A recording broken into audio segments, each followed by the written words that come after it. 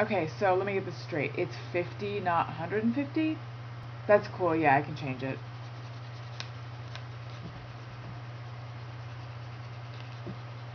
Oh, hey you guys, I didn't see you there. I was just trying to rub one out.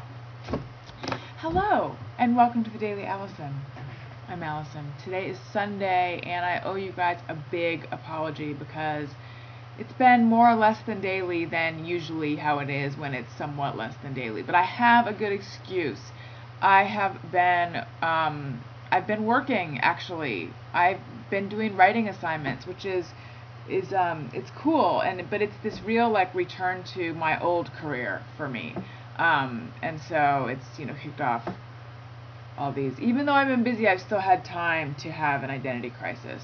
The same one that I have been having for a few years. It's which is nice, it's a familiar identity crisis as opposed to the unfamiliar identity crisis, which I suppose I could have if all of a sudden I was I was offered some kind of sponsorship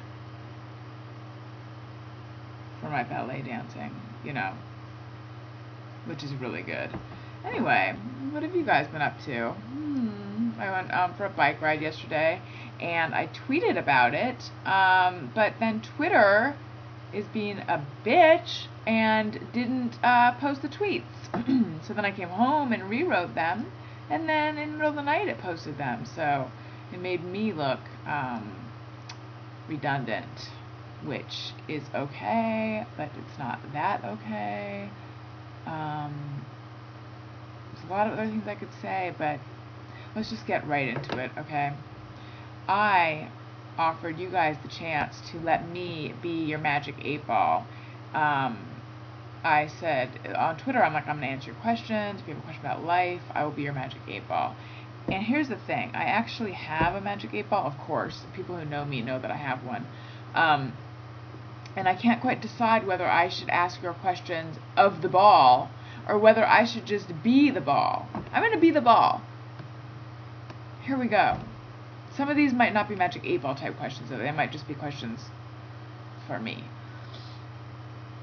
Who knows? We'll find out together. And I have not read all of these yet.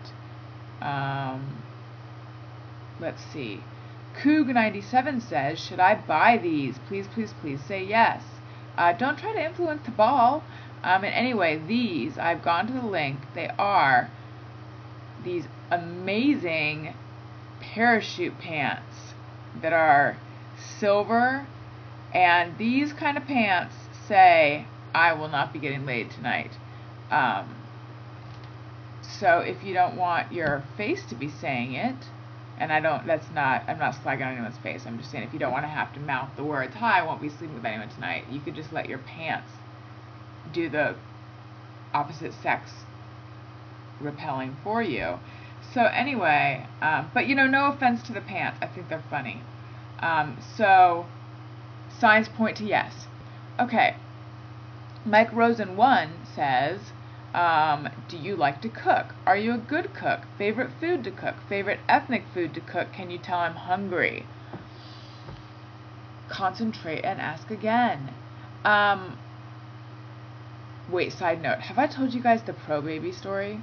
I probably have, but it's one of my favorite magic 8-ball stories. Okay, so I am in college, and I'm with my friends, and we all went to the mall, and I was dating this guy. I was like obsessed with this guy for I don't know how many years, a few years on and off, that I was going out with, but it was the kind of thing where when in looking back, I think to myself, you should have been out of that relationship so much earlier than I was, because it was just, it meant much more to me than it did to him. Anyway, and I've always loved magic 8-balls. So there was a tiny magic keychain 8-ball, like a tiny little size one, and I was picking it up and I was asking it questions, and I'm like, does this guy like me or something? And it was like, concentrate and ask again. And then I said, does he not like me, or I don't know. And then it was like signs point to yes. And then I was like, is he cheating on me, or is he dating someone else? And I flip it over and I'm like, pro baby? What the hell is pro baby? But my friend looked at it, my friend Jeannie, who's the one who coined the term bozophobia, and she's like, that says probably. Because it was the little keychain size Magic 8 Ball, so it had a hyphen, and I didn't see it, I just thought it said pro baby. So that's my answer to the cooking questions, pro baby. No, but anyway, to really answer the question, I do like to cook. But I am not a good cook. I'm an interesting cook. I am the kind of cook who I just I like to do weird things with ingredients. It's like I'm into molecular gastronomy, but it's not fancy and it involves Splenda. Like I make these egg white meringues. See, I'm always trying to cook things that have 0 calories and 0 taste. That's just a side benefit, you know. So I do a lot of things with Splenda and egg whites, and just lately, because I'm kind of disgusting, I've started using sugar-free Jell-O as a condiment in various things. But last night I mixed sugar-free cherry Jell-O and sugar-free orange Jell-O together, thinking that it would make delightful like mixed fruit flavor, and the orange is overpowering, so I'm not into that. But I've also, and I'm going to make a blog post about this, I've been making vanilla ice cubes. I'm going to save that for a blog post. They actually taste like watermelon. It's very strange. Alright. Rafast is certainly not how you pronounce his name. Rafacst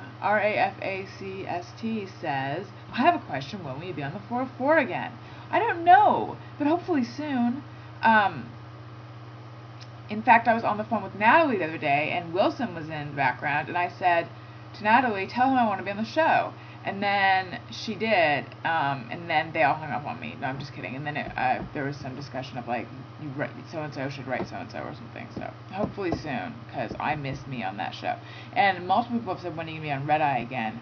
And I don't exactly know, but I would imagine pretty soon.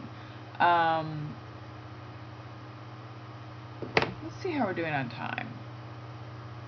Oh, we don't have that much. Okay.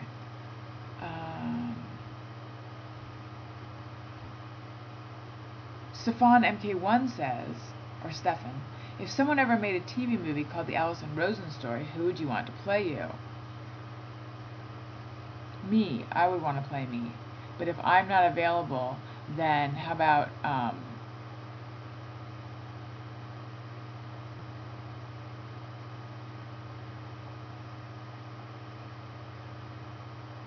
Charlotte Rae? She played Edna Garrett.